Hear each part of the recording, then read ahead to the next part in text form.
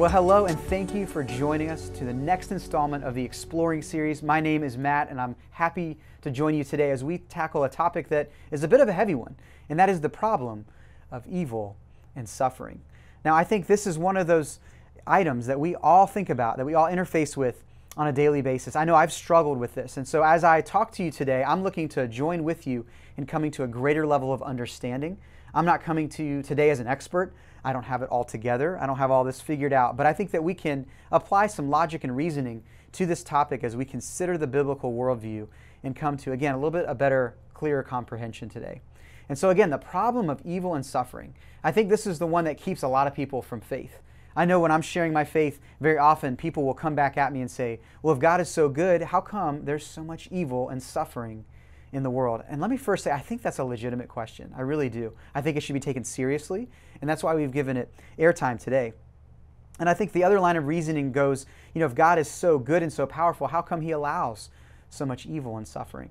And in order to address that, I want to take a page out of the playbook of Jesus. You see, Jesus was a master teacher.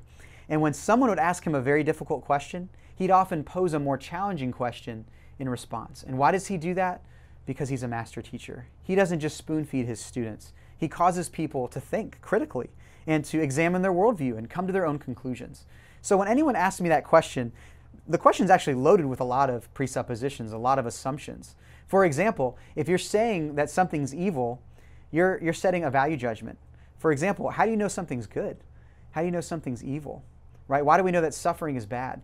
What I find fascinating is that whether you're religious or you're irreligious, we all agree that evil and suffering are not good, that they're bad. I think that's fascinating.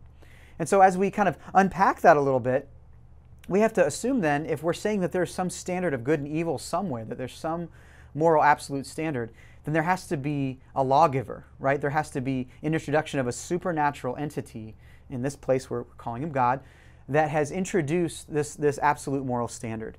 And so if we're going to call something evil, or if we're going to call something good, we are making value judgments as we start. And the next thing I want to say to kind of think through critically this issue about evil and suffering is that I want to pose this question. Do you think you make real choices? Or do you think that you're a robot? And what I found is that all of us live in such a way that we believe we make real choices. We believe that our actions have consequences. And the fact is that if God created us with free will, as actual persons, with the ability to make real choices, that means we have the possibility of choosing good and the possibility of choosing evil. And oftentimes we do that. And have you ever noticed that when you mess up in life, when you've sinned or made a big mistake, that God doesn't always come swooping down and stop you from doing it? He allows us the dignity of making mistakes. He allows us the dignity of being actual persons. So if that's the case, we have to understand that if God has not made us robots and we don't belong to some fatalistic experiment, that there's going to be the opportunity for people to make selfish decisions that's going to be toxic to the relationships around them and self-destructive as well. So with that in mind, I want to move on to another topic, and that would be this, that people often come at me and say, I can't think of a good reason why God would allow evil and suffering, therefore there must be no good reason. And I think that is a huge presupposition, because let's step back for a minute and think about this. Imagine the totality of all the knowledge in all of the universe.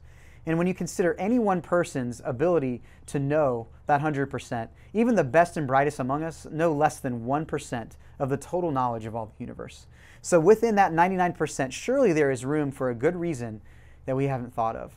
And so one of my main points today is I want to tell you this, that just because you and I can't think of a good reason why God would allow evil and suffering doesn't mean a good reason wouldn't exist.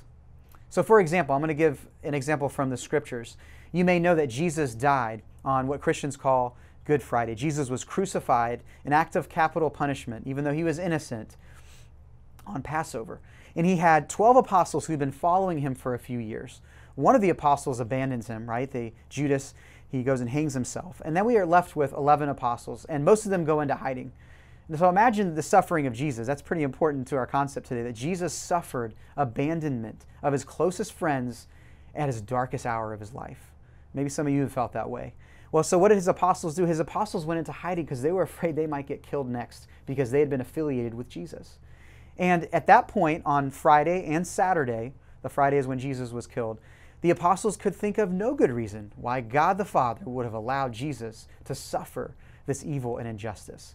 But then we get to Sunday morning, and Jesus rises from the dead, just like he said he would. That offers us new life. And the apostles start to understand what Jesus did for them on that Friday.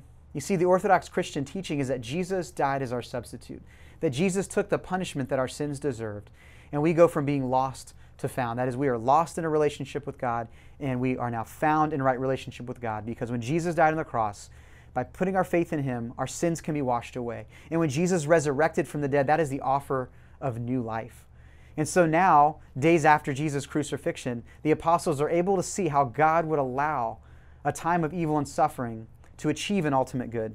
Now, I'm not saying that evil and suffering are good. What I'm saying is that God can leverage evil and suffering, turn it on its head and its ill effects, and achieve an ultimate good, that which is Jesus saving us from our sins, Jesus offering us life after death, and fixing the relationship between God and mankind. And it's at that point that the disciples, again, who could think of no good reason why God would have allowed Jesus to die, now they could see the reason why God would have allowed it. And I think that's incredibly powerful to remember. Moving on to a related topic is that there's redemptive potential in suffering. You see, Jesus' life was one that allowed us to achieve redemption because of what he did. The idea is that he paid the redemption price on the cross so that we could have our sins washed away. And Jesus had to suffer for that to happen. So God introduces to us this redemptive potential of suffering. You know, we may not know why God allows certain evil and suffering, but we know the one reason it can't be. It can't be that he doesn't love us. Otherwise, he wouldn't have become involved. You see, Jesus Christ literally came and suffered like us. He became one of us, got his hands dirty, and he literally bled in our place. Again, we may not know why God allows evil and suffering, but we know the one reason it can't be. It can't be that he doesn't love us. You know, I hear people say sometimes, God's not doing enough about the evil and suffering in this world. And my answer to that would be, God has been more of an activist toward evil and suffering than any human being ever has. So as we wrap up today, I want you to think about these concepts. I think they're rich. I think that they can show us that God can take the ill effects of evil and suffering, that he can reverse their effects such that he achieves an ultimate good. And I want to leave you with a quote from Dr. William Lane Craig. William Lane Craig is a pretty world-famous PhD who defends the Christian faith with logic and reason on a number of university campuses. So I'm going to paraphrase one of his statements here, and I'm going to warn you it's a little bit hard to comprehend up front, but I'm going to repeat it twice, and I want you to think about it later if it doesn't immediately resonate with you. It took me a while, it may have taken a few days for me to chew on it before I really got it.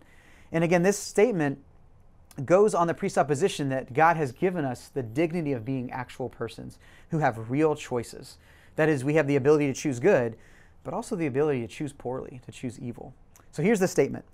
It may not have been an option, given human freedom, that a world with as much good in it as this one could have existed with less suffering. I'm going to say it one more time.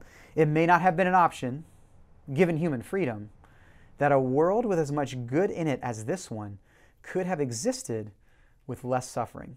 And to clarify, I'm not saying evil and suffering are good. I'm saying that God uses evil and suffering and turns it on its head so that he achieves an ultimate good that was better than would have otherwise been achieved.